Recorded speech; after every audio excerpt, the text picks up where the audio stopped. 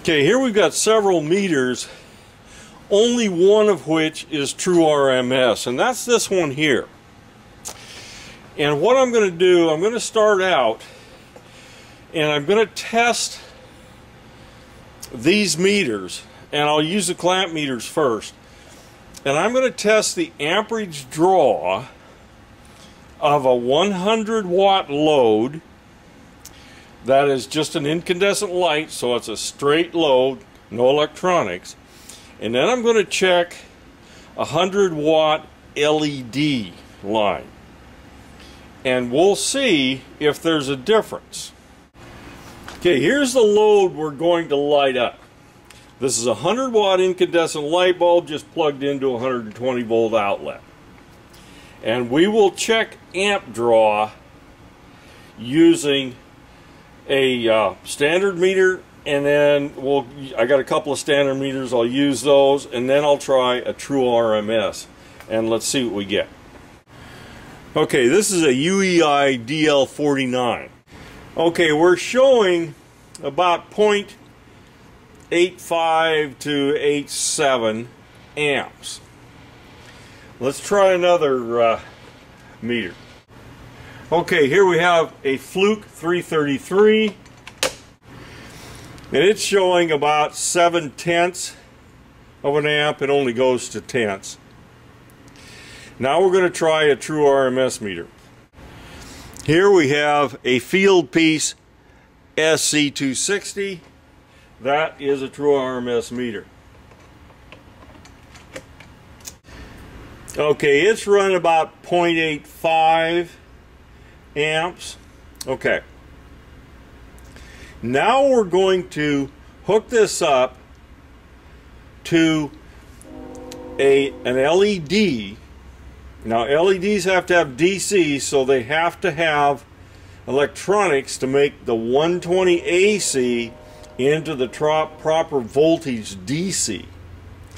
So they use electronics to do this. They use pulsing electronics, which I'll discuss in another video. And let's see what happens there. Okay, you can't see this very well, but that's an LED right up there. That's a 100 watt LED.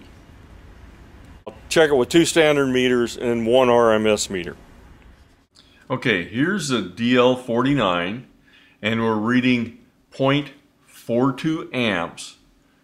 That's the first meter I'm setting up with the LED, 0.42 amps. Okay, the Fluke is running about 0.4. So it's reading about the same as the UEI. Okay, with the RMS meter, 0.9. So we're running, before we're running 0.86 for the incandescent light, and for the same power consumption light, we should be reading about the same reading. Well, we're 0.9, so we're pretty close.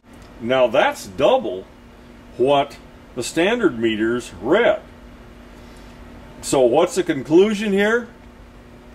If you are trying to do amp draw readings on parts that have electronics in them, even if you're checking the alternating current coming in. See, I'm checking the current coming in. I'm not checking what the DC that's going to the light. I'm checking the AC current. It's going to read differently. If you're trying to test electronics, and so many things are electronics. Our ECM motors are all electronic. You can't check them with the old meters. They just won't read accurately. Okay, that's a comparison of amp draw with a true RMS meter on an electronic circuit compared to the older meters that were not RMS.